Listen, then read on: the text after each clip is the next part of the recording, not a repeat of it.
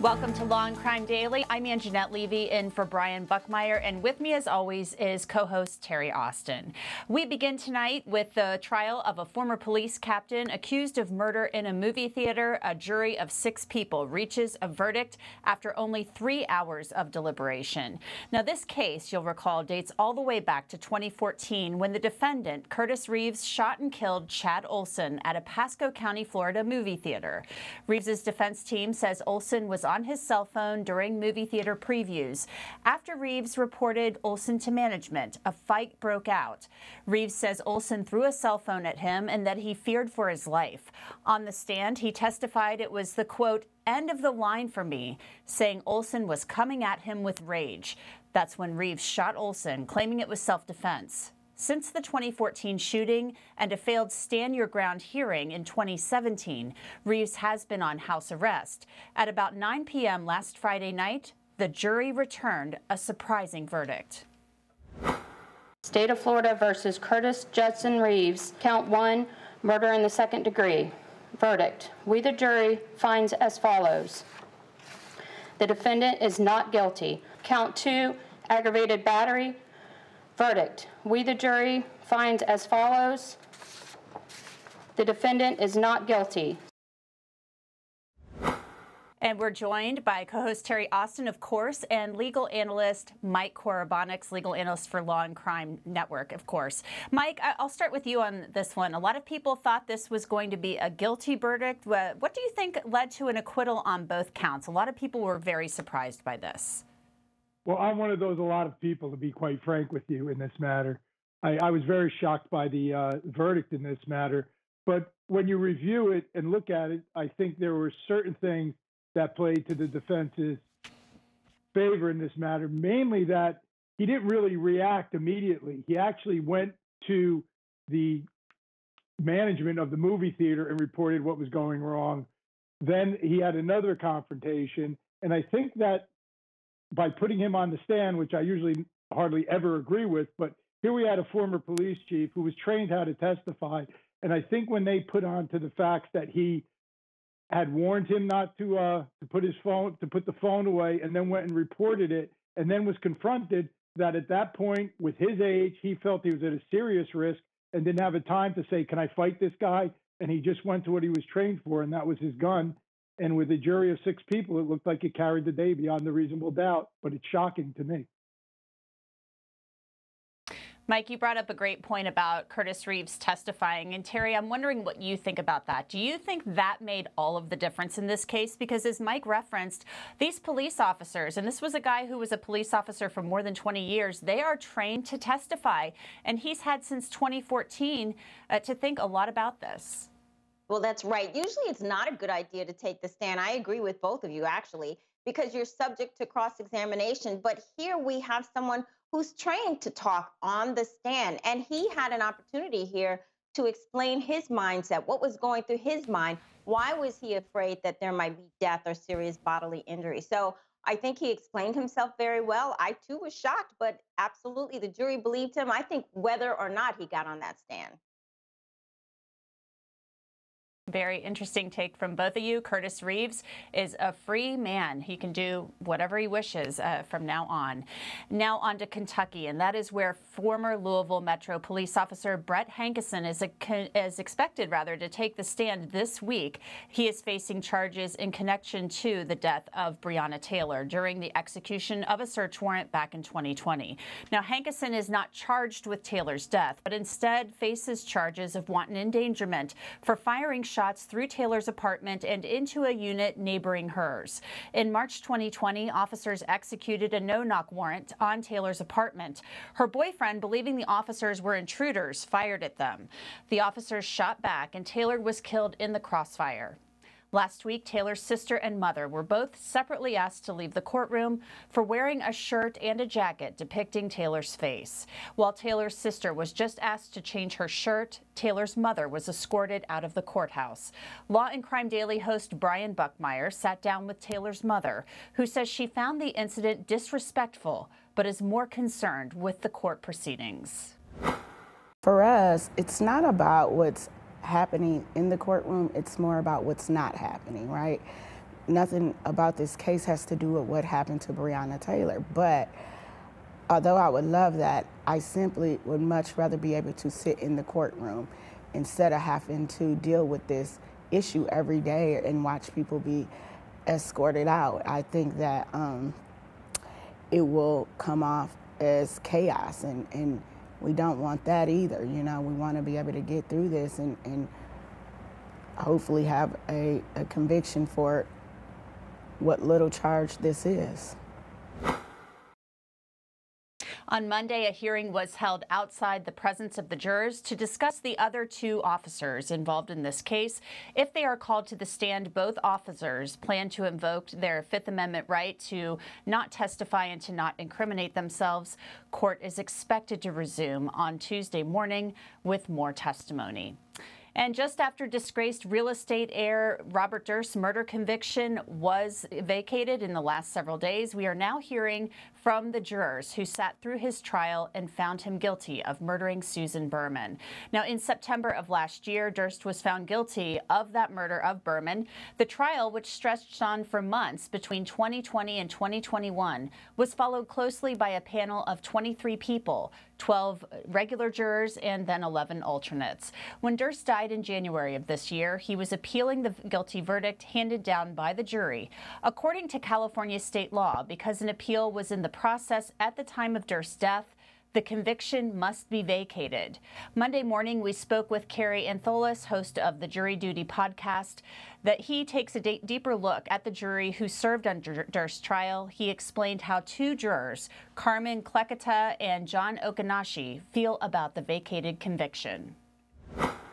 John was philosophical about it. Ultimately, Carmen, I think, was as well. But Carmen expressed substantially more regret that the court system in California and in many other jurisdictions essentially throws out a conviction if the case is pending appeal when a person dies. I also spoke with John Lewin, the prosecutor, about it, and John also was pretty philosophical about it. But he also indicated that there are arguments to make for allowing a conviction to stand once someone dies. Still ahead on Law and Crime Daily, a second day of evidentiary hearings begin as convicted killer Scott Peterson asks for a new trial in the death of his wife Lacey and their unborn son Connor. But first, the disappearance of Harmony Montgomery. New details are released in a New Hampshire state investigation. We will have the very latest straight ahead.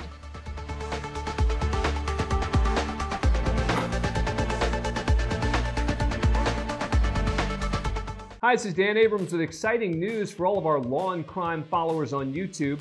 You can now get the live Law and Crime Network with YouTubeTV for all of your daily live trial coverage, legal news, expert analysis, and original true crime programs. Subscribe to YouTubeTV today and then locate Law and Crime in the channel guide. And for only $1.99 a month, you can add the network to your bundle. Watch Law and Crime every day with YouTubeTV. We put you in the jury box.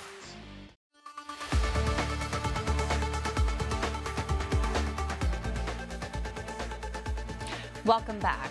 A report released by New Hampshire's governor found that there were missed opportunities to help a little girl named Harmony Montgomery, who hasn't been seen in more than 2 years. Harmony's father, Adam Montgomery, is in jail right now, accused of assaulting her by hitting her in the eye and giving her a black eye back in 2019.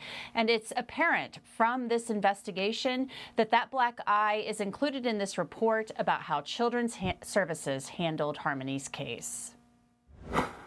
Governor Chris Sununu released this update on the handling of Harmony Montgomery's case by New Hampshire's Department of Children, Youth, and Families. An anonymous tip in July of 2019 led caseworkers to Harmony and her family.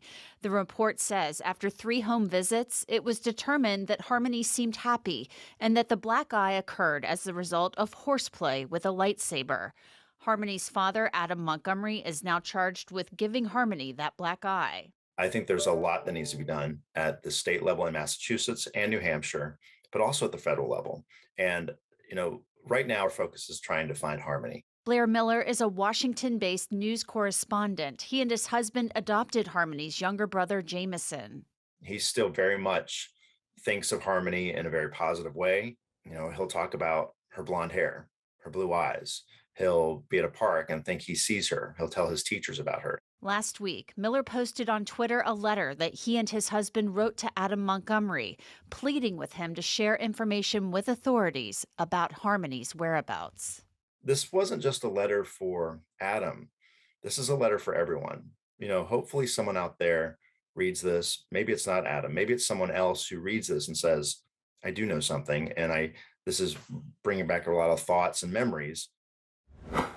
Now, also recommended in the governor's update is a new interstate compact. That's an agreement between the state of New Hampshire and other states. He wants a new agreement drafted so that in the future, these cases are handled more carefully. There had been some type of home study required for Harmony to be moved from the custody of her mother in Massachusetts to New Hampshire, but it was determined that that home study never occurred. So it's just a really sad, awful case.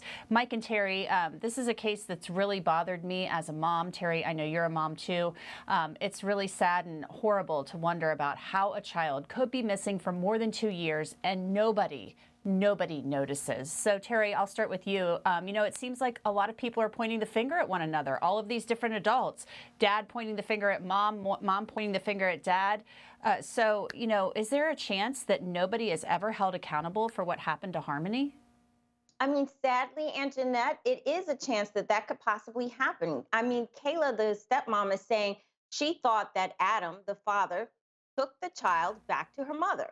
Then the mother is saying she thought the child was with the father. And the father is saying, well, I took her back to her mother. So they are literally pointing fingers at each other. And I think that the entire system has failed this young child. And hopefully we will see charges beyond the welfare fraud and beyond other charges that don't relate to Harmony. Mike, this case really makes me wonder just how many children out there are falling through the cracks. I heaven forbid there's another Harmony Montgomery out there. So what kind of changes can New Hampshire and other states make? And can some federal legislation actually be drafted to prevent this type of thing in the future? Well, it's always easy to talk about theories and what could and should be done and things of that nature. I think one of the things that are most important is that you really have to start for these child protective services, things of that nature, with the training of those agents who work for those agencies, meaning that to make sure that their initial investigations are checked up on, followed up upon. It's very difficult for me to hear this as a criminal defense lawyer because I have seen just the opposite in many occasions where there are allegations that are not really that strong, that need some further investigation, yet they rush to conclusions. Here, it looks like this just totally fell off the radar, and it's very disturbing. So I think you've got to start from square one before you get to all the politics of it by just better training with the investigators. And let's hope they find Harmony sooner rather than later. We are all hoping the best for that little girl. Well, coming up on Law and Crime Daily, we move on to Ohio, where a former ICU doctor is accused of murdering 14 of his patients. He is on trial right now. Plus, nearly 20 years after the murder of his wife, Lacey, and unborn son, Connor, could Scott Peterson get a new trial? That's still ahead on Law and Crime Daily.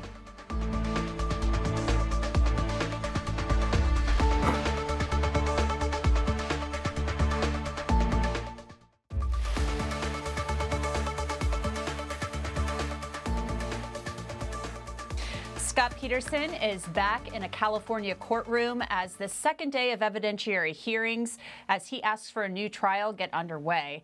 On the stand, a juror from Peterson's first trial. She's been dubbed Strawberry Shortcake for many years. She's testifying about letters that she wrote to Scott Peterson after he went to prison. Now, Peterson's defense attorneys are arguing that he deserves a new trial based on juror misconduct. This stems from Juror 7 in Peterson's 2004 trial. Defense attorneys say Rochelle Neese did not disclose a past abusive relationship while she was pregnant. Neese, who took the stand on Friday and again Monday, was granted immunity in exchange for her testimony. Nearly 20 years ago, Neese was part of the jury that convicted Peterson in the deaths of his 27-year-old wife, Lacey, and their unborn son, Connor.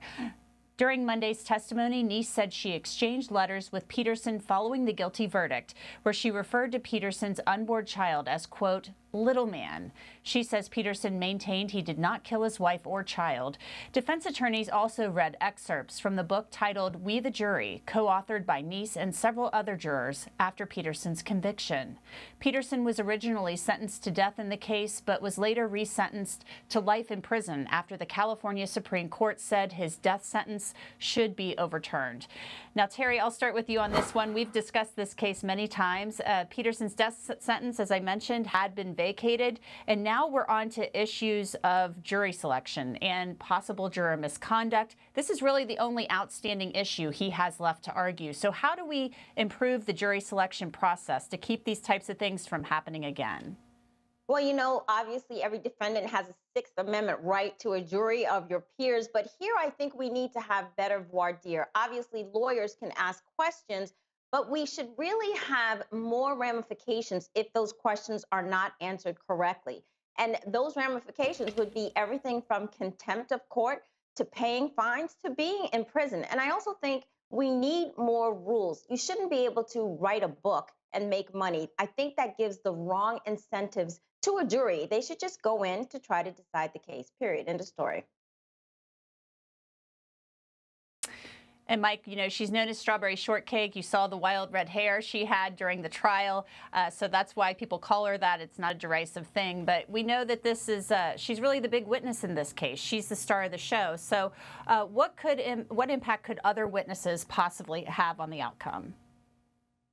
I really don't know if they could have much, but it's funny when you said star of the show, because that's the problem here. Getting back to what Terry said, is you shouldn't be allowed to publicize your jury duty. You should only be allowed to speak of it for educational purposes and things of that nature, but you shouldn't be allowed to profit from it. Interesting take from both of you. All right, when we come back, we're going to bring you up to speed on the case of a former ICU doctor in the state of Ohio accused of murdering his patients. His name is William Husel, and a fellow ICU doctor is called to the stand to testify against him as Husel is tried on 14 counts of murder.